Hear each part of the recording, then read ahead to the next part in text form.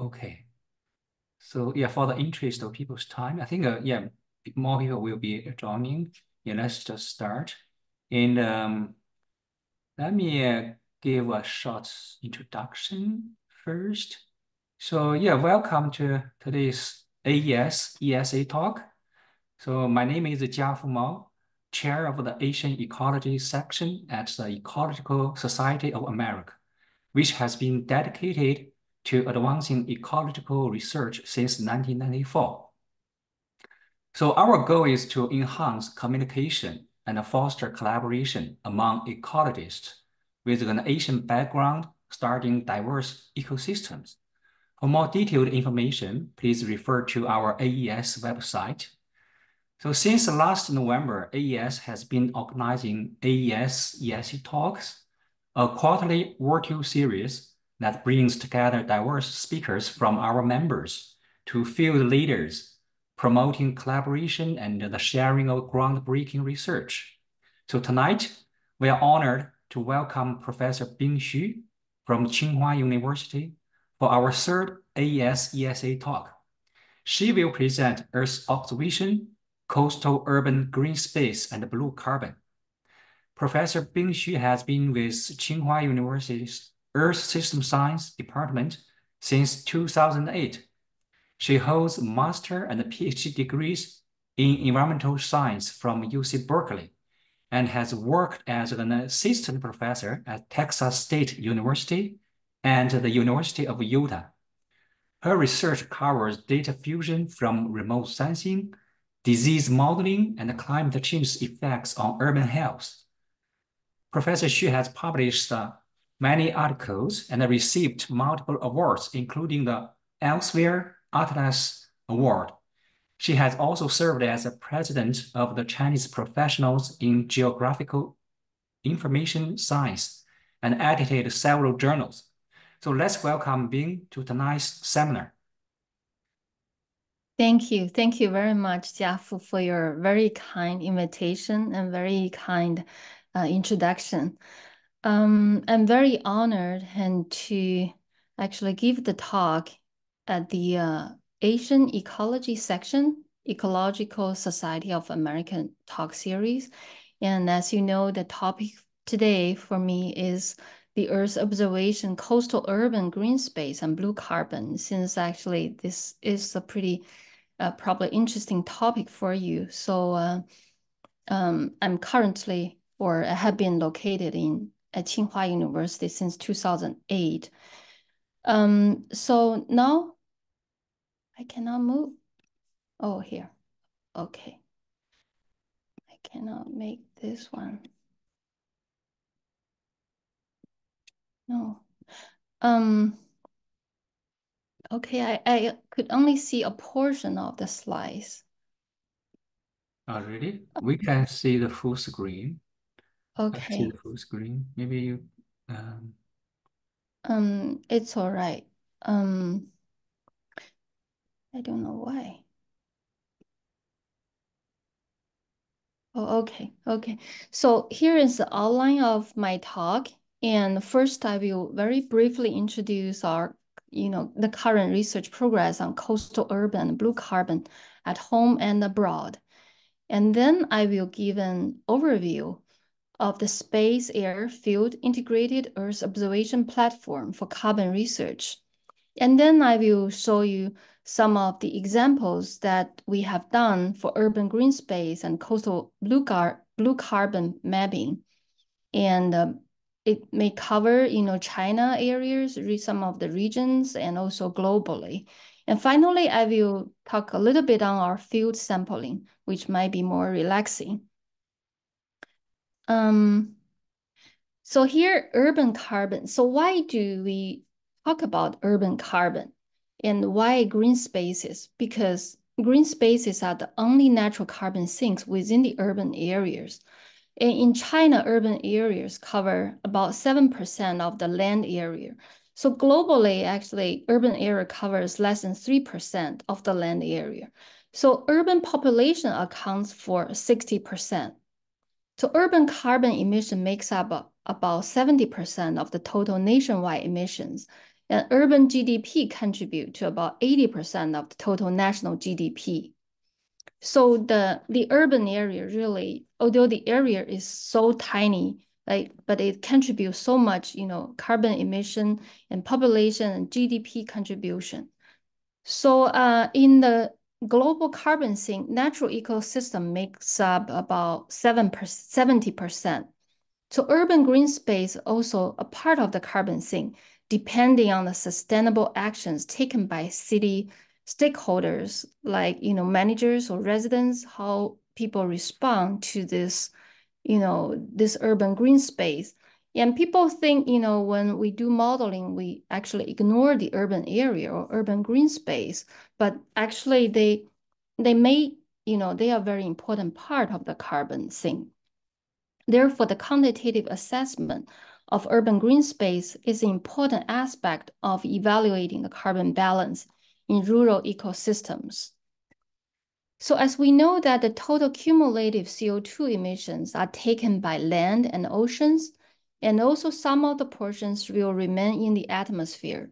So we know with the more human activities or more emissions, actually the percentage in the or CO2 in the atmosphere, the percentage will be taken up by the land and ocean will be decreasing. In this example, it shows from 70% to 38%. So really the capability is going to be less with more human activities or more emissions. So it indicates that the more we emit, the less the nature can help. So here is the research progress or people, are doing right now. And there are several problems or issues that involved for the global carbon budgeting. And as you can see from the graphs and, for the first one, global carbon budget, or global LAI, and it's at 8 km by 8 km, or carbon flux 4 degrees by 5 degrees. And this is global carbon sink is half degree by half degree. So the research skills are mainly focused on global national level with relatively coarse spatial and temporal resolutions. So, and also the carbon accounting objects are concentrated on mostly above ground biomass. And also research on carbon budget is mainly focused on natural ecosystems. It never talks about the urban areas. So there are problems that exist. So for example, the high uncertainty in estimation of carbon sequestration in urban ecosystems. So large-scale carbon research ignores urban ecosystems or farmland or wetlands, etc. So like the graph that shows on the left-hand side, is China's terrestrial carbon. It estimated to be like 0.2 pentagram carbon per year to 1.2 PG carbon per year. So it's about, the variation is about 5 or 6 times difference. So the uncertainty really is quite a lot. So, and also there's very rough classification system for the ecosystems. So it makes very difficult to subdivide by species. For example, different species of plants, they could have different capabilities of absorbing carbon. So in this way, if it's coarse, a classification system, it would be very inaccurate or very high uncertainties. And also the remote sensing retrieval accuracy of ecological variables is low, and it's difficult to extend the three-dimensional vegetation greenness to a larger scale. So if people do the field sampling, they usually measure the individual trees, so it's very hard to extend to larger scales. So, and also at the urban scale, below ground or underwater biomass and soil respiration is crucial. Because we always, think about, above ground, and also from remotely sensed data, it's easier to distinguish, or we can only look at the above ground or, upper the water rather than under the water, the biomass and soil respirations. So we usually ignore those very essential variables or parameters that make our estimation not accurate or inaccurate. So we talk about urban carbon, and now we talk about the blue carbon along the coastal line. So usually we talk about blue carbon, we mean three different ecosystems. So one is mangrove, and the other is salt marshes, and then is seagrass. So these three ecosystems have different characteristics. For example, for mangrove mapping, and there are more products and less uncertainty because people focus more on mangroves. So, and also mangroves are distributed along the tropical, subtropical, intertidal zones, and visual interpretation for edge and sparse mangrove is difficult. But still, uncertainty is okay, it's not that much. So it's estimated to be 137K square kilometers in terms of areas. And for salt marshes, there actually exists product, but not that many, and also very high uncertainty. And because they also distribute in subtropical and temperate intertidal and supratidal zones, so they are in larger tidal fluctuation zones, and also the phenology and tidal information are very important.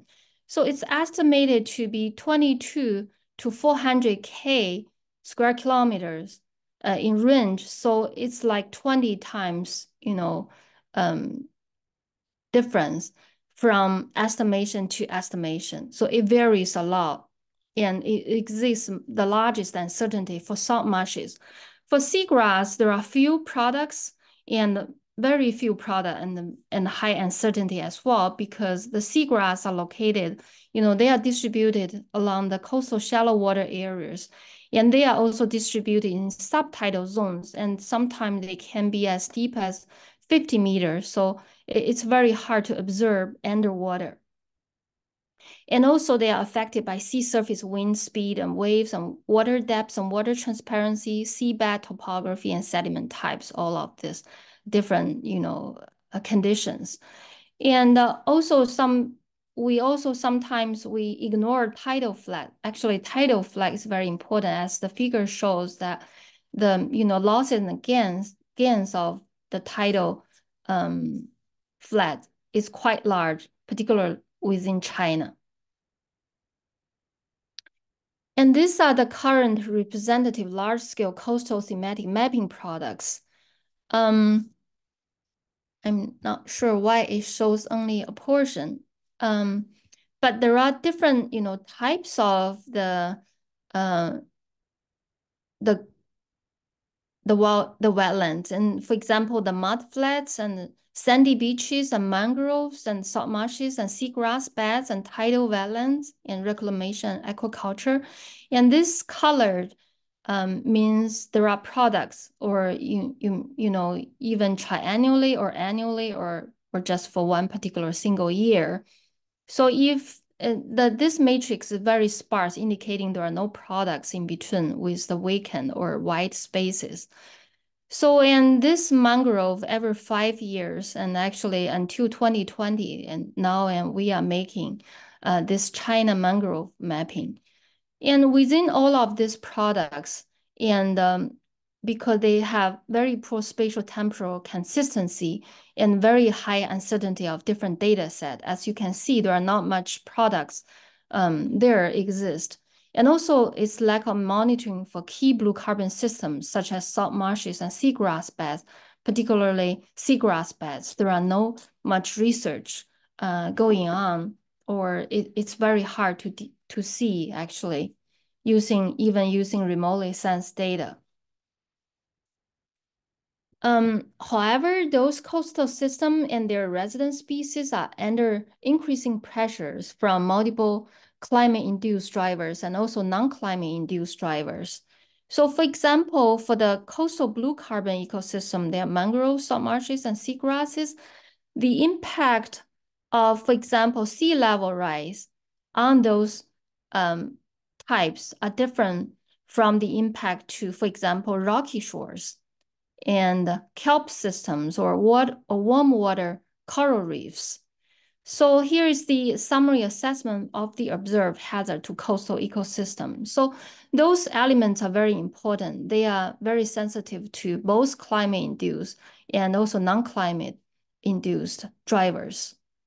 And they are actually impacted very differently as well.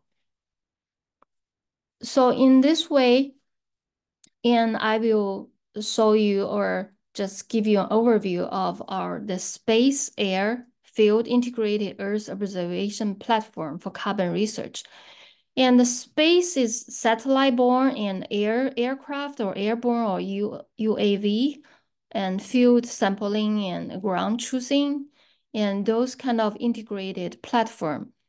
And now I'm going to explain this a little bit. And by using this space air field monitoring network for the atmosphere and also, for example, temperature or precipitation, radiation, and those environmental factors, and also sensor networks and communication networks, an integrated ecological observation monitoring platform is established to provide real-time transmission and updates of essential ecological variables. And this is the framework for our project on carbon sink and capacity modeling. There are basically 4 components, and the first component is on the remotely sensed data classification of ecosystem. As we know, the urban ecosystem, and they have like, street trees, and also they are, distributed in residential areas or commercial areas or even along the transportation roads. So, and we know that the species of the trees is important because the broadleaf might be different from the needle leaves, and they have different absorbing capabilities of carbon. And therefore, it's good to have a hierarchical multi-level classification system and to define different categories and then extract those information and map it so that we could have, on the other steps. But the core objective is to do the fine estimation of essential variables for urban ecosystem and carbon sink and capacity modeling.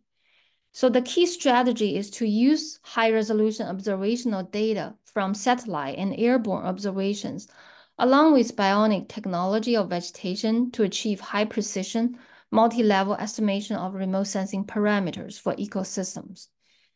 And also using this ecological, both process and data-driven models and machine learning algorithm to perform carbon sink estimation at different scales, including from individual plants and also to population and also to communities and urban, the whole urban ecosystems. So this is the whole framework of, the carbon sink and capacity modeling project.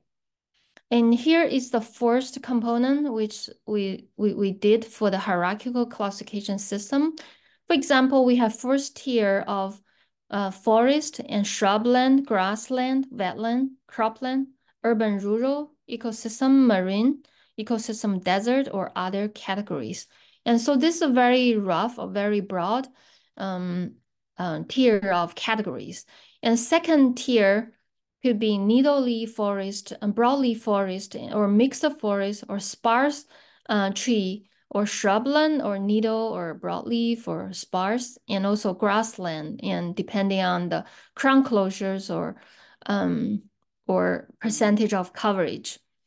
And also for the wetland, and we have the the coastal wetland, or the salty brackish water, and also there are freshwater wetlands.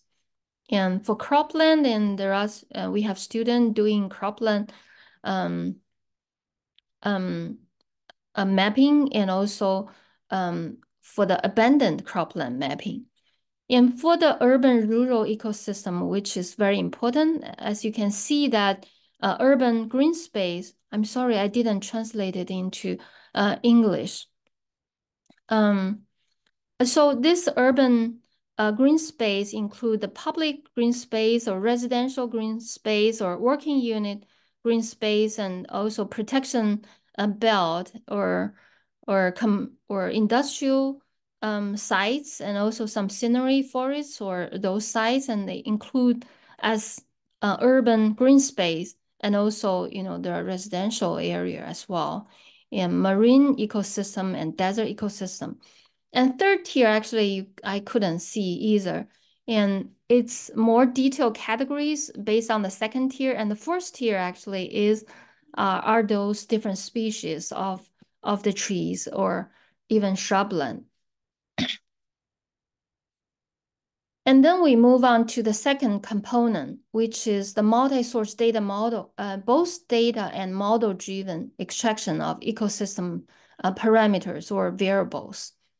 So once we have those multi-source remotely sensed data, we could extract, for example, leaf area index, NDVI, or NPP, generate or NPP, and then later on, and then extract, first a biomass and then NPP and those kind of ecological parameters. And then based on, the second. So this is the second component, which on land use classification and also essential variable extraction. So with input data, and in our case, we have Sentinel-2 data, Sentinel-1, which is 10 meter in resolution, spatial resolution, also planet data with 3 meter.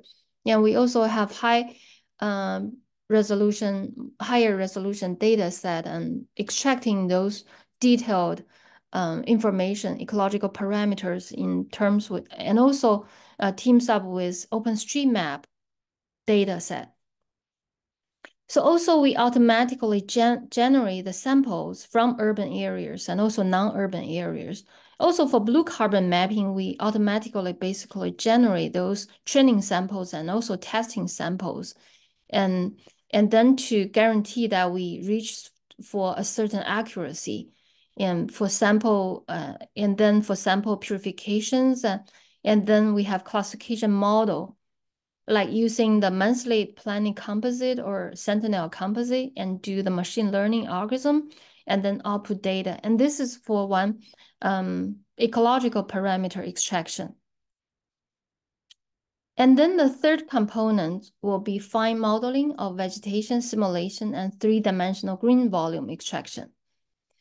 Here is the actually individual tree here, and we use a bionic modeling technology of life forms of extracting both stems and leaves of the trees, and to produce three-dimensional green volume, and then to generate three-dimensional biomass.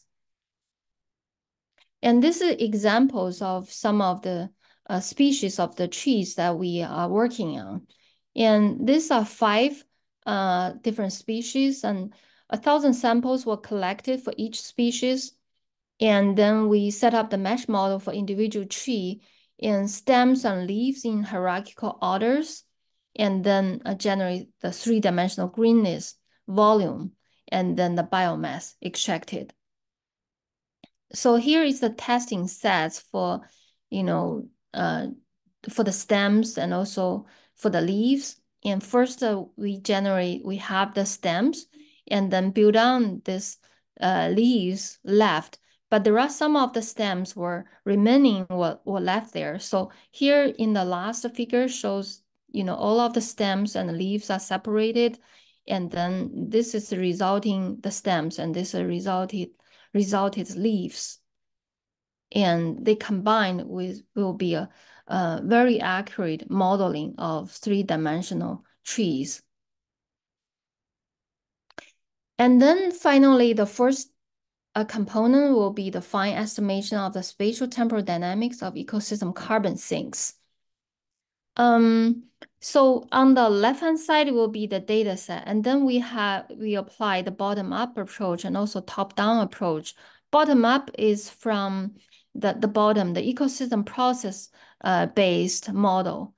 And we consider not only individual trees, but also as I said, it's a population of trees, and also as maybe within one particular species, and also different species or communities of trees, and then at last to the whole urban ecosystems. And then we could, drive this process-based model to derive an EP. So this right-hand side will be the top-down approach, will be the data-driven models. And we have satellite TenSat or OCO2, those kind of CO2 concentration data. And then using the transport model, atmospheric transport model, and also combined with deep learning to optimizing the CO2 concentration. And then quantification of the spatial temporal dynamics of carbon sinks, and then do the multi-scale validation. So I will focus on the blue carbon mapping and also green space, urban green space mapping today. Right. This is the first components of the project framework. And so you see on the bottom-up approach and also top-down approach, and getting this process-based model, and also to derive urban carbon cycle simulation products, and then multi-scale validation, and also using ground carbon flux monitoring. So now I move on to the urban green space and coastal blue carbon mapping portion. So for this portion and for urban ecosystem, it's hierarchical mapping strategy. For example, we actually from the pixel based and then to object based on the second one, and then this is parcel or a patch or scene with the minimum mapping unit. And on the left-hand side, which is mapping categories and different categories of urban land cover and land uses. And because of why do we do this? Because of the urban population or urbanization process going on very quickly. So until 2050, the population is predicted to be 68%. So the city only occupies 3%, less than 3% of the Earth's land area.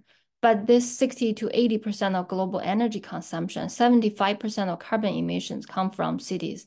So as I just mentioned about China's situation, which is very similar to this. So mapping this urban ecosystem, very important, or the work is very significant. So urban land use mapping, and this is an example of using United States, and this is done by my student. Actually, both of them are previous student, Dr. Tu and Dr. Chen. And Dr. Tu just graduated from Tsinghua, and Dr. Chen was my former student, PhD student, and now currently a faculty member at Hong Kong University. And they both did research along this line, urban land use mapping and how the city boundaries and also the buildings and building heights and also the green space extraction.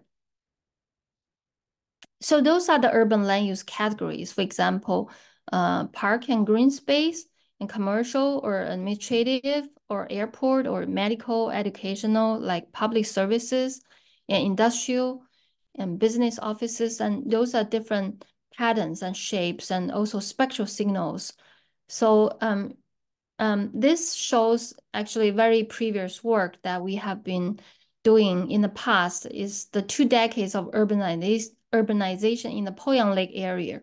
Of Nanchang area, as you can see, the urbanization in red color progresses very quickly in the past like 2 decades. And this was carried out, this study was carried out earlier in about 2010. And along this urbanization, we have been doing a remotely sensed data mapping and urban mapping. And this, in terms of color, red indicate built up land, and green color, which is a green space or vegetation, a blue color is soil.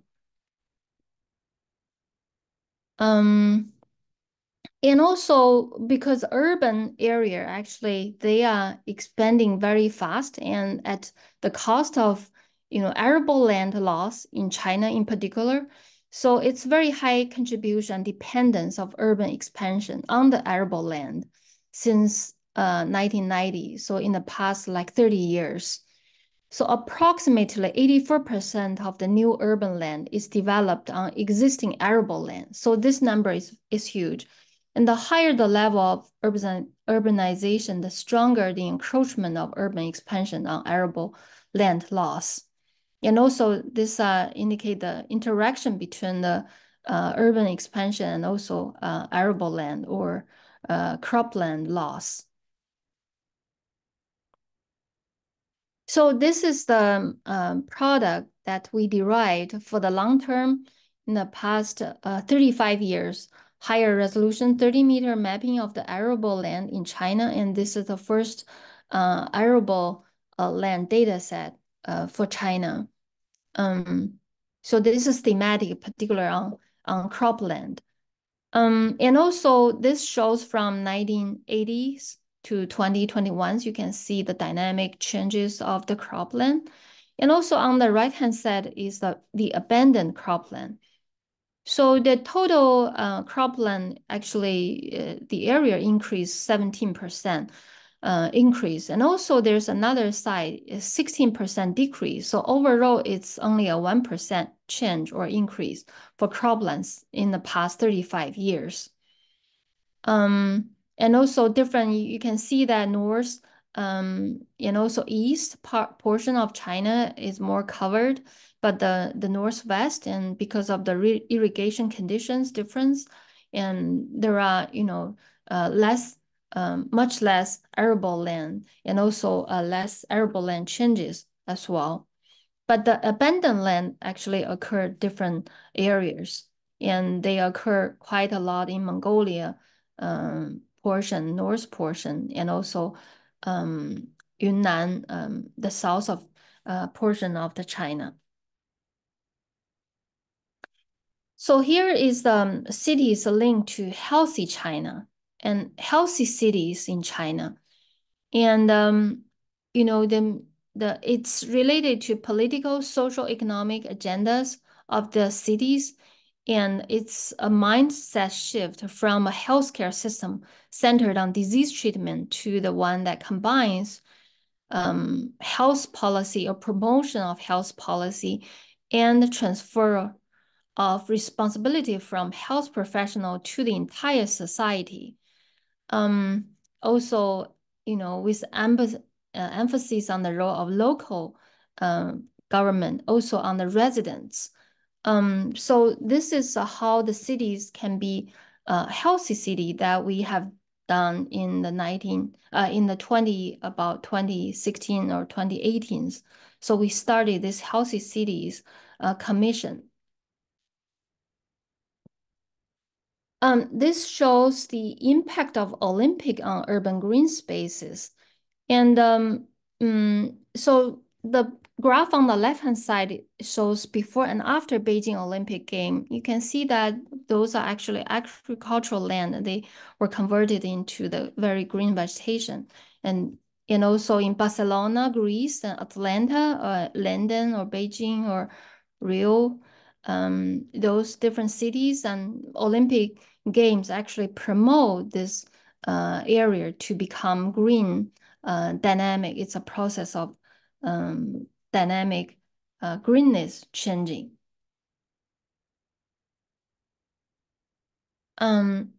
So this actually is urban green space exposure at multiple scales. And you can see from the middle graph, and this provincial scale and city scale, county scale and town scale. So with the resolution higher and finer, actually you get different spatial variations of this green space exposure. And exposure indicate there are human population. So basically we overlay this human population or demography data with this green space exposure data, and to generate how much human exposure to those green spaces, and to see the equality of the green spaces.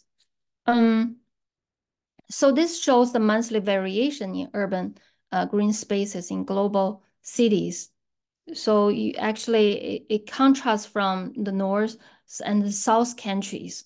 And because of seasonal changes, and also the dynamic is very different. And this shows the contrasting inequality in human exposure to green space between cities of global north and global south. And the blue color indicate global north and red color indicate global south. And those are green space exposure level. And this Gini index indicating the inequality or equality level or degree of the green space exposure. So we conclude that the global south cities experience only 1/3 of the green space exposure level of global north cities. So which global south, which is the developing countries, and global north, which is advanced or developed countries. So if you can see, it's only 1/3 of the green space exposure for those developing countries. However, the green space exposure inequality in global south cities is nearly twice that of the global north cities. So the inequality is much larger than the developed countries. So we actually apply those multi-source remotely data fusion technique of spatial, spectral, and also the angle, temporal, and those different elements to do this. I'm sorry that I didn't get translated all to the English, but this a nighttime light, and we use the DMSP data and the VIRS data, and you can see the DMSP data here are very saturated because this is an old data set and also have blooming effect. But for the VIRS data set, which is much better because it's after 2012, it's newer sensors and newer data set. So, but we need to do a consistent data set along the time or temporal span, also spatial span. So we need to get consistent data results. And then we did this 1984 to 2018 long-term nighttime light data products. And this is done by one student in our department and also another student by myself. And it's Dr. Ren. He also graduated. Dr. Ren did this, and I don't think it's dynamic. I don't know. So it's based on 1984 nighttime light, and it actually changes and become much more vigorous or more active for human activities. So this one is the China data set. Probably you cannot see very clearly, but it's within the China boundaries. So and this one is the urbanization development, a global long-term NTL data product, a global scale, and probably it's not very clear either, but it's the global product. So development process of urbanization brings about significant increase in ANTL and urban development, urban renewal, and policies such as new urbanization contribute to a significant long-term increase in nighttime light overall. And also during the COVID-19 period, there has been changes in the trend of nighttime light brightness, and also the magnitude of changes varies in different regions, accurately depicting the strategic responses made by humans to control and prevent the spread of the virus. So it's very interesting. We actually use this nighttime light data to indicate land use overlays with land use categories, and actually to generate human activities or even human migrations during that period, and to link this to our epidemiological or infectious disease transmission modeling, and which actually turns to be very interesting results. But I'm not going to talk about this today, since this is not our topic. So this is the global urban green space coverage, and also exposure levels are changing in the past 20 years. And they are both increasing and for global north and global south. However, and the inequality of green space exposure in global cities decrease, it indicates improves overall. But the rate of decrease in southern cities is 4 times that of northern cities. So indicate it improves a lot for the developing countries than the developed countries. So also indicating there are larger space for development or for improvements for the developing countries in the past 20 years. So this shows the China coastal land cover map at 10-meter resolution. And this is the long time series mangrove mapping. And we have done this since 1986.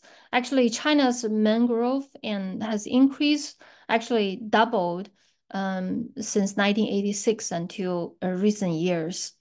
And also we use Sentinel-1 and 2 to get the 10-meter resolution mapping results. So this is the area, and the tendency is some of the areas will decrease and then increase, and some of the areas like Guangxi, Hong Kong, and they will consistently increase. And so it's different patterns of increase. And this is coastal land cover map based on tidal level corrections, because based on those tidal, high tide and low tide, and also corresponding to remotely sensed data with the gorge stations, and we map those high tides and low tides and to generate those intertidal zones, and then to map what occurs during this intertidal zones. Actually, I got this just yesterday, or no, the day before yesterday. And this is the very initial preliminary results of area of blue carbon at national level. Actually, I didn't show you the blue carbon along the coastal line, that graph. So we summarize into national level, and this is the map. So now, finally, I talk a little bit on, maybe I don't have much time. I will talk a little bit on the field sampling. And this is on blue carbon ecosystem integrated monitoring. And this is, we use the UAV and on board the LiDAR and also hyperspectral data, also hyperspectral sensor. And those are the flux tower. And this is the Shenzhen station, the ecological station that we stayed in.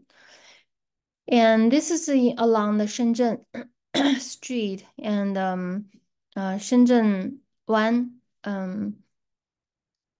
and those are hyperspectral sensor on the lower left. And this is on board the car, and the LiDAR, and both LiDAR and hyperspectral and multispectral, and also side view or perspective views of the trees. And also we have backpack, and this is a Dongchong mangrove wetland, and some of the buildings are extracted, and also the mangrove heights and mangrove topography were extracted, and it can be mapped into individual trees, and those are the tree segmentation, individual tree delineation, and also each species. And those, like Shenzhen 1 as an example, and those are the individual tree segmentation, and also tree crowns and tree canopies were derived using this LiDAR point cloud.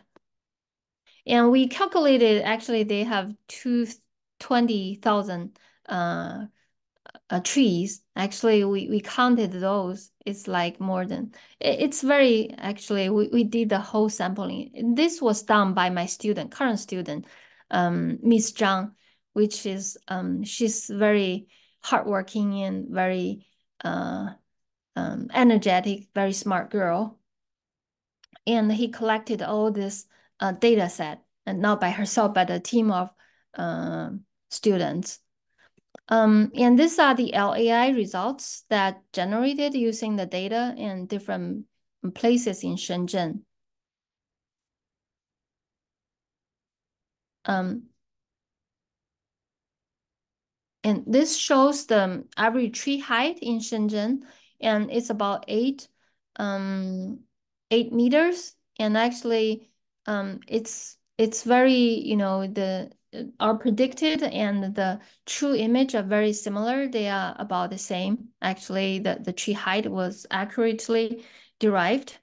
And the tallest tree is 27, and the average is 8 meters. And those are seagrass bed, which is very hard to see. And you can see actually, but if you take the UAV images, actually multispectral image could capture the seagrass bed, which pretty easily. But if you are familiar with the site and also with high tide and low tide, it's different. Yeah, thank you very much. Great. Yeah. Very, very nice talk. Yeah. So thanks you for the great talk, and to everyone who yeah. Do we have any questions from our audience? Yeah, we don't have so many people, but I think as mentioned, a lot of people would like to watch the record the videos later. So yeah, any questions from our audience?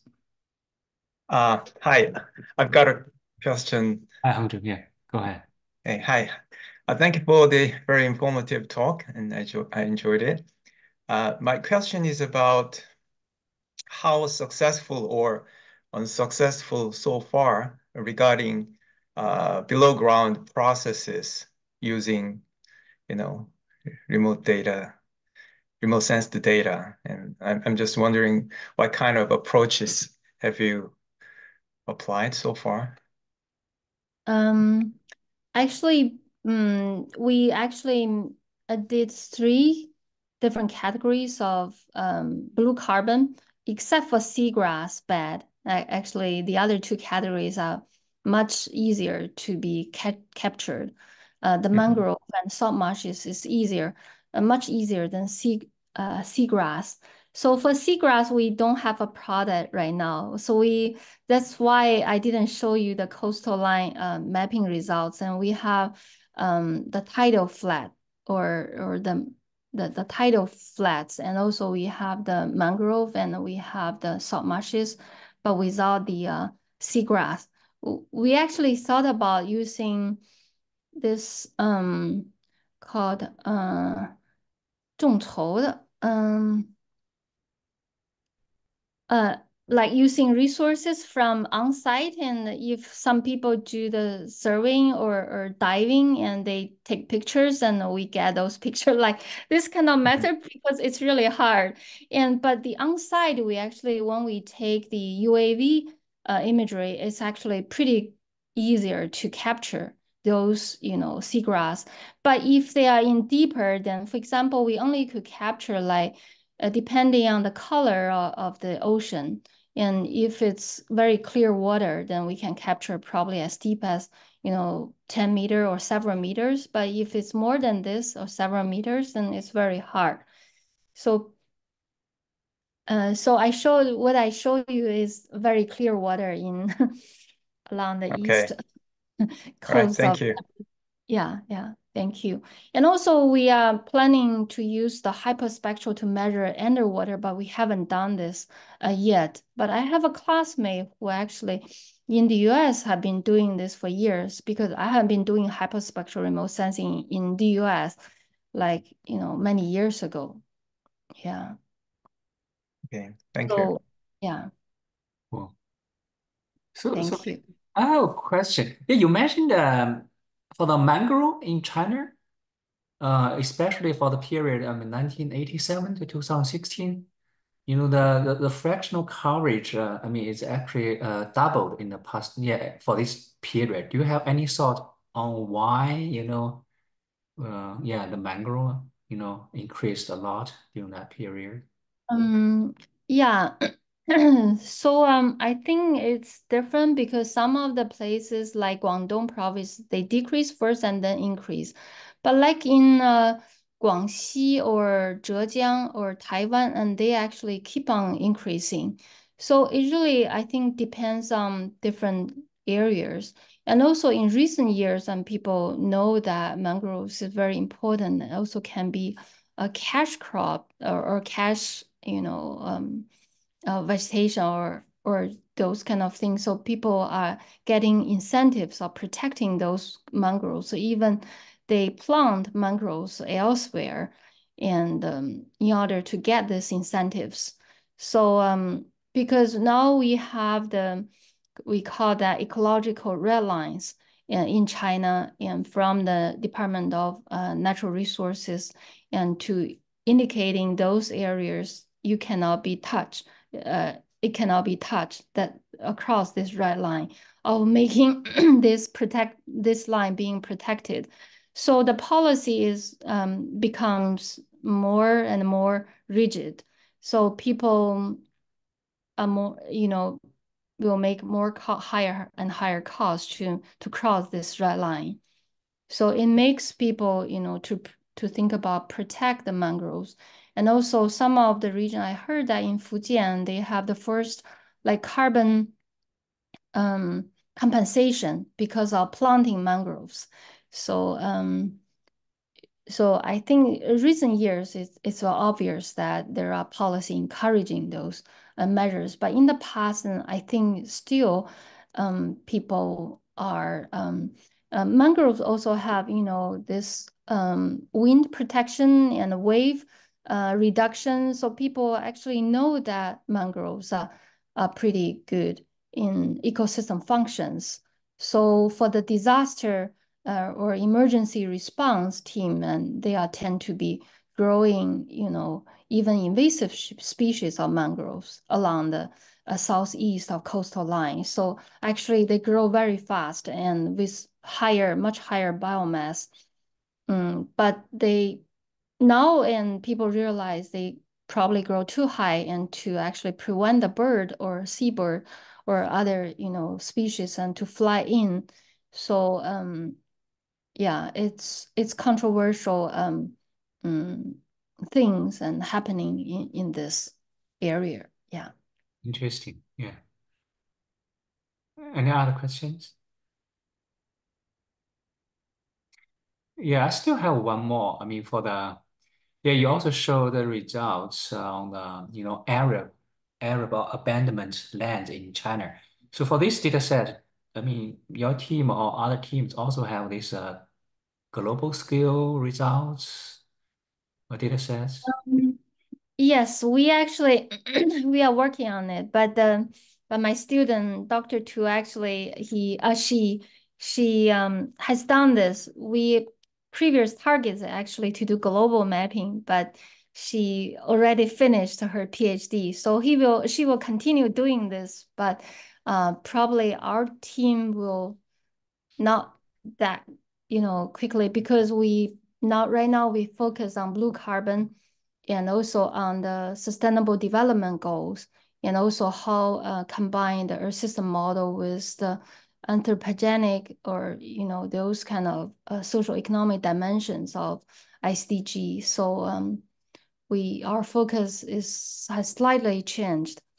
But Dr. Tu will obviously keep on working on global mapping of this cropland, also abandoned cropland. Yes.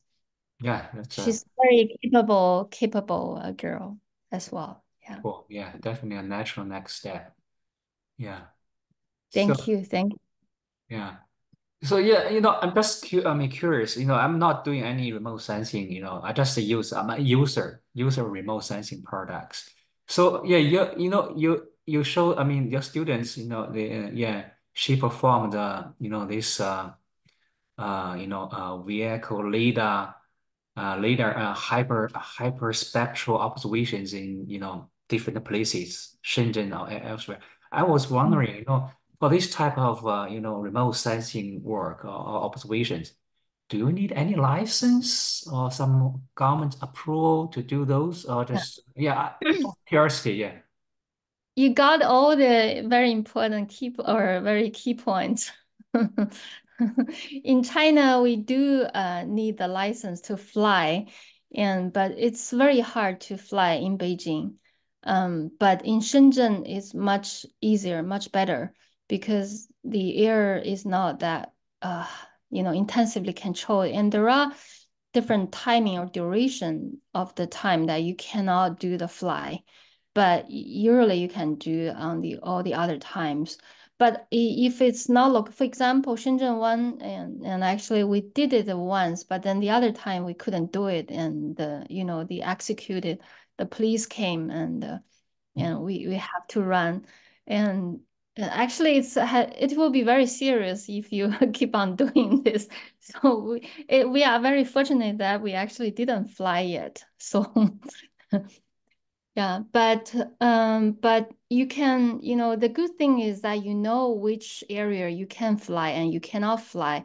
And because on the Dajiang, we use the Dajiang, the UAV, and that UAV has the sensing that it will tell you if you cannot fly during that area. For example, in Beijing, within the 6th ring, you cannot even raise up your UAV. It cannot fly up. It will just lock there.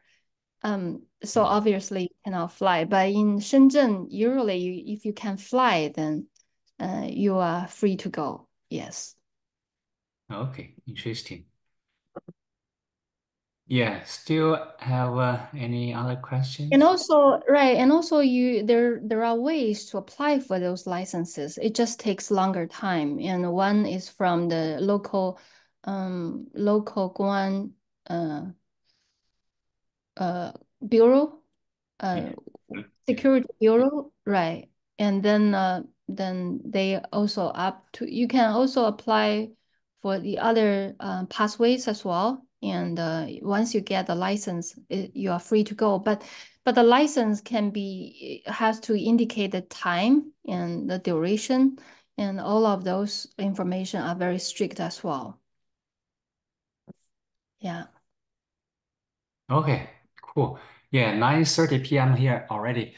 Yeah, okay. So yeah, thank you again, Professor Xu, yeah, for your great talk. And also, yeah, thanks to those people who have joined and asked questions today. So yeah, that's the end of this AES talk. And we hope you keep joining us for the next ones and take part in more AES events. Okay, thank you all. Thank you. Thank you very much. Bing. Thank you, Yeah. Jiafu. Thank you. Bye-bye. Bye-bye.